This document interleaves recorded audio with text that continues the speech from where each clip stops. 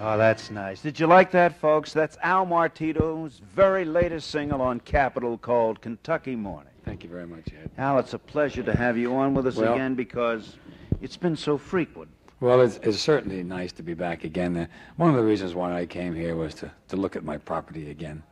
Back in Atlantic City. Oh, I thought that you came back to this area to do a couple of wine commercials. I didn't know. Oh, really? No, you really know how to hurt a guy. Not me. I would say that.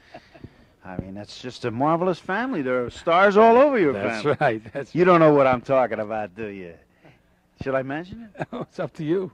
Well, no, it's up to you. You told me whether it's all right. Anything you want to say. Okay. Well, Al's brother-in-law is Armin Saratano, who records on the Rosé wine label. He's got some good wine there. That's right. He's got a new album out called Chapter 12. I'm kidding. I wish him good luck. But I wish you better luck. I know that this is last year's album. This is the current album. Really. Well, this particular album was recorded about a year ago. Actually, it came from a single record called Volati. We recorded that a couple of years ago. It was a big hit internationally.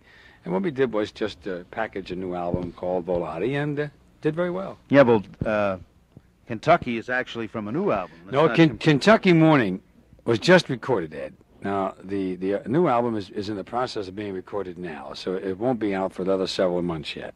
Oh, and then Kentucky Morning will be in that album.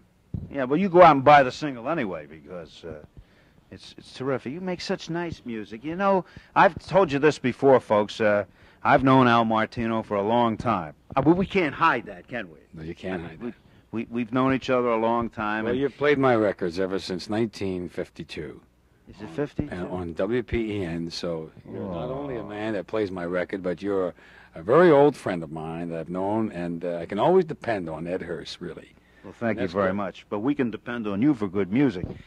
I will tell you folks this. Of all the artists in show business, and I must have interviewed 50,000 of them since I've been around, I don't know of any artist who has better relations with the guys that spin the records and the people that program the music than Al Martino. He has a way about himself. He walks in and makes himself at home, or he'll pick up a phone and call a guy. You know how good that makes a person feel? Well, I think it's very important. There's an awful lot of competition out there.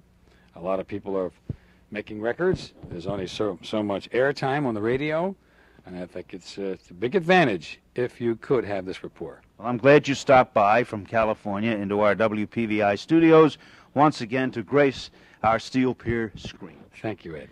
It'll be a pleasure to see you again. Thank you. Al Martino. Want to buy some wine? That's a nice.